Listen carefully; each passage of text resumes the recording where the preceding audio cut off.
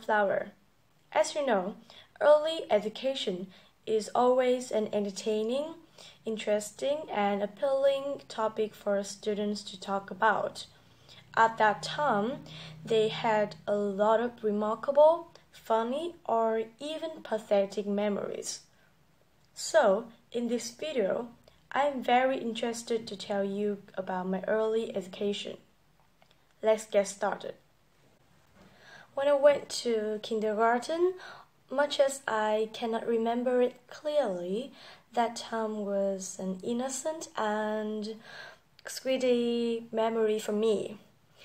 I got into a lot of good companies and they often shared their toys with me. However, I truly had bias against my class monitor. The reason was she treated all the members in the class unfairly. For example, when the teacher asked her to examine us the alphabet, despite the fact that no one remembered it, she still gave mercy to her best friend. And another story, a story about myself, is when I was about 5 years old. I was chosen to be a member of our class art group. One day, when we ran through the performance, I made a very bad mistake that led to the change of the formation.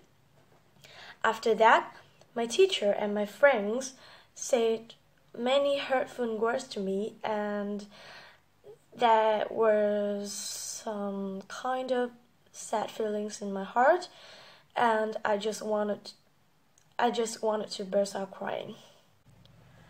My primary school has always been a beautiful place in my heart, and I think that I was really lucky to have a chance to study in a solidarity and sympathetic class. My teachers were passionate. My friends were so amazing, considerate, helpful, and kind-hearted. And until now, we still have annual merrymaking get-together. My childhood was attached to my cousin. He is a year younger than me, but we still get along very well. After school, we often went home together with my grandfather, especially when Fruity Robot was shown on TV at 5 p.m. every afternoon. We even ran for our life in order to watch each episode on time.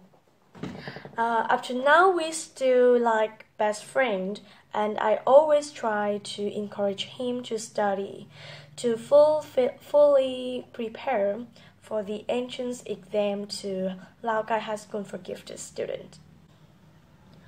My secondary school time is precious too. When I was in grade 8, I didn't know a thing about English, and I started being worried. Luckily, my cousin was to blame to teach me the basic knowledge again.